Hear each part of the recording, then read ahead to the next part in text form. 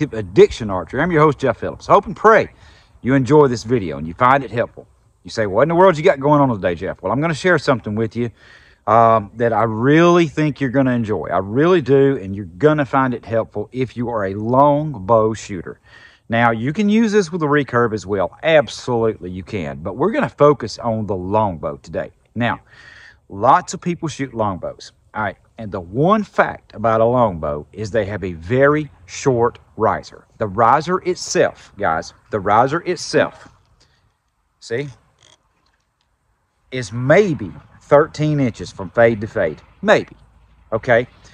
You never want to mount your quiver outside of the fades because it affects the limb action. It affects the tiller. It affects everything about the bow. So you want to make sure that you've got them well inside of the fades. All right, well, the problem is when you put most quivers on a longbow, most of them, what you get is you get a lot of tail section of the arrow out past the grippers, right? What does that do? When you shoot, you get noise. You get vibration like this. Your feathers want to touch from the recoil of the bow. They want to move. So how do you eliminate that?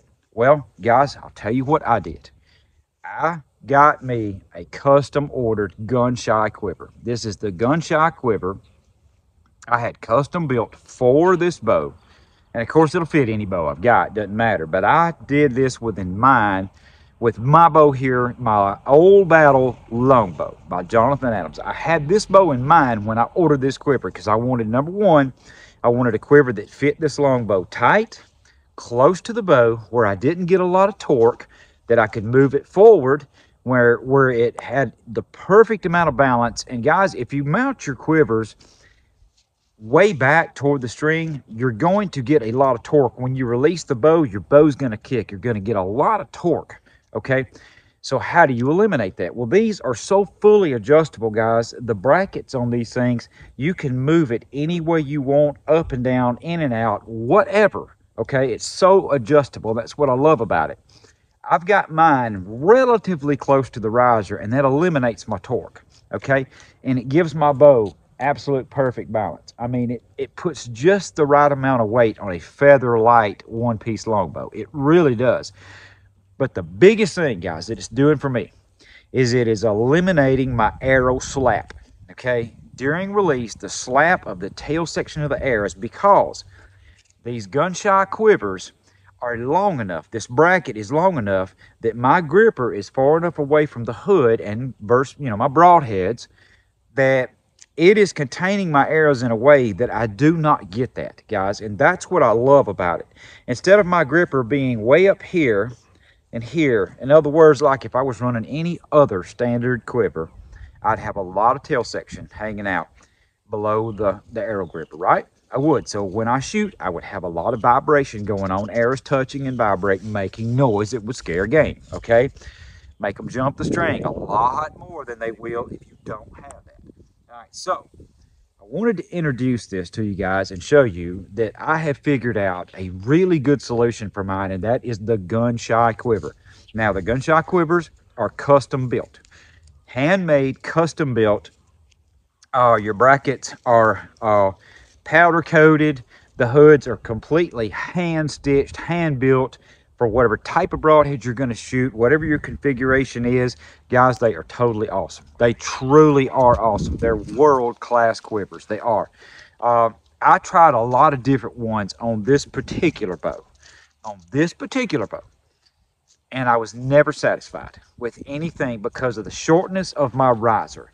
I just didn't have enough riser length to work with without having a lot of excess hanging down, and my arrows were making noise, okay? So I noticed that these had the length that I wanted, the adjustability I wanted, so I thought, you know what, I'm going to try one. So I was gracious enough to get my hands on one. I got it mounted on. I experimented with a few things, and guys, I'm going to share this with you real quick. If you do buy a Gunshy quiver, being they're so fully adjustable, you may say, well, Jeff, I don't have a clue where to even set this thing for my bow. You can do it however you want to, guys, but they're so easy to play with and figure out what your bow likes the best. Now, I'll tell you what mine liked the best. To eliminate my torque, my right to left torque when I shoot, I'm a right-handed shooter, I simply moved my bracket. I loosened these up and I moved my bracket closer in toward the riser, the bow itself, instead of sitting so far back. That eliminated that. I also got my up and down, because it's got slots as high or low as you want to put it. I got it up and down where my bow is just perfectly balanced. I mean, my bow balances so incredibly well. You can go up, you can go down, whatever you want to do. But when you get it balanced right, get it adjusted right, it is the best enhancement to a one-piece longbow that I have personally seen. Nothing like it. They're so incredibly quiet. But they are, they're handmade. They're beautiful, beautiful quivers. Okay, so I'm going to shoot this thing for you a time or two, guys, and show you my old battle longbow by Jonathan Adams. I love the bow. I'm shooting a 58-inch bow, 46 pounds. At 28, I draw 27 pounds, so I'm shooting about 44 pounds. That's what I've scaled my weight with this bow, about 44 pounds with this bow. Butter smooth bow, shoots incredibly well. The arrows that I set up for my old battle are the Obsidian, the standard Obsidian 500s. Okay, my total arrow weight is a 500 grain arrow, right on the nose. I think I'm actually like 501. I have 100 grain inserts, 200 grain tips. Could not possibly find a better shooting arrow for this particular bow. I couldn't do it. I've tried everything, and that is my choice. But what I like about this quiver setup, guys, is it is so tight to the bow. And when you have a feather light one-piece longbow, and you typically shoot with a little bit of cant, the quiver's weight itself helps you not to float on your target. Let's just say you're a guy that likes to hold when you draw. A featherlight bow that weighs barely over a pound, if that thing is going to want to try to float around. You almost can't hold the bow arm still enough without a quiver. And you need a quiver. If you're going to hunt, you need something where you can grab an arrow quick and take a follow-up shot or whatever. All right, so the quiver has multiple purposes. It balances the bow, gives it the right amount of mass weight where it is rock solid and stable. It just helps you with accuracy because of the weight. Also, it gives you a place to put your hunting arrows without having to do something different. They're right there where you can grab one out, load, and shoot, just because sometimes you have to. Pretty quick. Also, guys, I'll show you another cool thing. People ask me all the time. They say, what is this little orange thing on your bow? Well, this is a stop the drop. That is called a stop the drop. There's lots of arrow holders on the market, guys, but this is a stop the drop. Big Jim carries them now. Gary DeCarroll makes them, produces them. Big Jim sells a lot of them. I'm not sure where all else you can get them, but Gary's always sent me plenty of them. But I know Big Jim has them on his website, and to me, they are the best arrow holder there is. Even with heavy FOC, your arrow is not coming off. It's not coming off. But yet, when you go to pull, you go to draw, look how easy it gets out of the way. Silent. It is a great asset to your bow. If you have your bow hanging on a bow hanger in a tree stand, and say the wind's blowing and whatnot, your bow's blowing in the wind, whatever, if you don't have one of these, your arrow is going to fall off that rest. It's going to. You don't have to worry about that. You don't have to even put your finger on it. You don't have to do anything. It does what it's supposed to do. So these are the cool things that I have put on my old battle longbow. I've got it completely tricked out, triple T string. This thing is best of the best. I mean, it is everything you could possibly do to have the ultimate longbow for hunting. All right, guys, let's do a little bit of shooting, and I'm going to show you how balanced this bow truly is now, and how I have zero arrow noise out of this bow during the shot, which is ultimately what you have to have. I mean, you have to silence your shelf. I got the calf hair. I even got a nose piece right here where I have, if I'm loading an arrow, guys, look at that. I have no contact noise at all loading an arrow. None. My stop the drop, of course. I've got my quiver close. I've got it forward. I don't have torque. I don't have the jiggle wiggle slap noise because of the way this thing is made. And this is what I want you to see during the shot. Listen closely and watch the balance and you'll see what I mean, why I'm running this quiver system.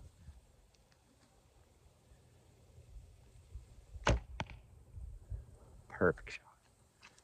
Quiet, quiet, quiet. Super balanced and quiet. I'm gonna shoot at that long one out there. That thing's close to 30 yards. Just to see if I can put a kill shot on it. Goofy looking buck.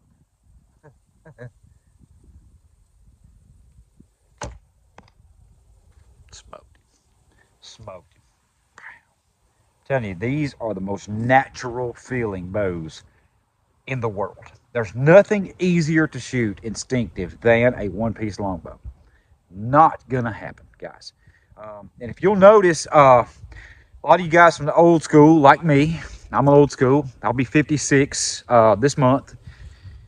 Jay Gregory, you know, longtime celebrity outdoors, absolute monster buck killer for years and years and years. And I mean, he goes all the way back to the days of Roger Ragland and Dan Fitzgerald and all the guys that we grew up watching on the VHS tapes, you know, and all that stuff, and on the Outdoor Channel and whatnot. Jay is shooting a longbow identical to mine. Jonathan actually built him one exact same color almost. His bow's gorgeous. But anyway, Jay is shooting an old battle longbow now. See, the trad bug even bit him. It bites everybody at some point in time. You can shoot compounds all your life, and I love compounds too. I do. I absolutely love them because they're insane. You know, the shots you can take and kill deer with them. I love them.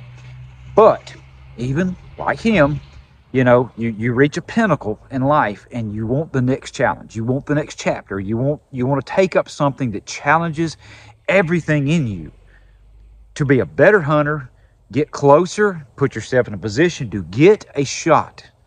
And we're talking generally inside of 15 yards, 20 yards for sure. And these are the ultimate little bows to do it with. Out of a tree stand, whatever. I think he got a 56-inch bow. Mine's a 58. And to me, this bow's plenty short. Plenty short for me for any situation. But a 56 sure enough would be. But if you get the right quiver system, like this Gunshy, I promise you, it's a game changer for the silence of your shot. It is a game changer for any one-piece longbow that has a relatively short riser. I've not seen anything to top these. I really, truly hadn't, guys. So we'll take a couple more shots down here and whatnot and show you what's up, and maybe you'll be able to hear just how quiet this thing truly is. Let's do some shooting.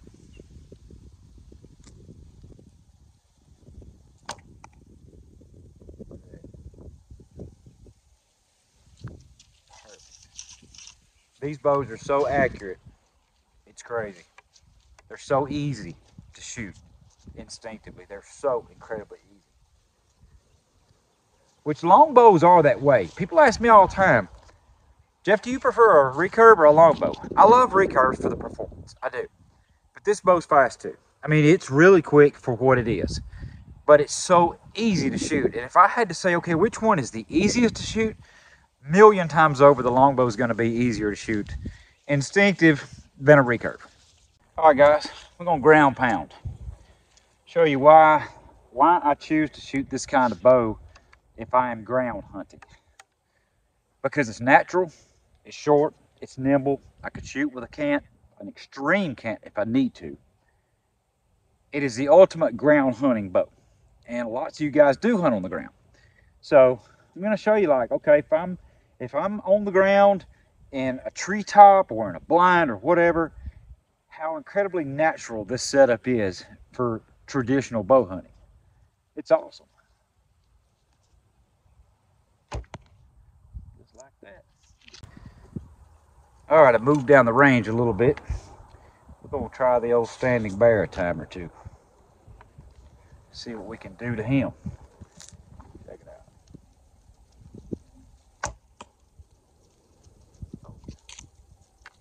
These bows are totally awesome.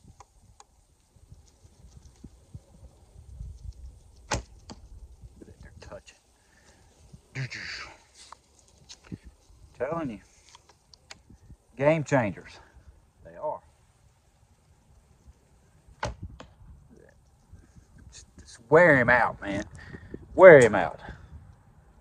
So there you have it, guys. Thank you so much for joining me today on Instinctive Addiction Archery. I'm your host, Jeff Phillips.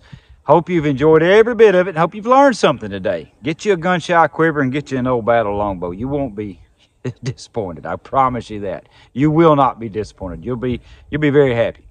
Very, very happy. Even if you're just now taking up traditional archery, it's a great investment. They're not expensive. Either one of them are.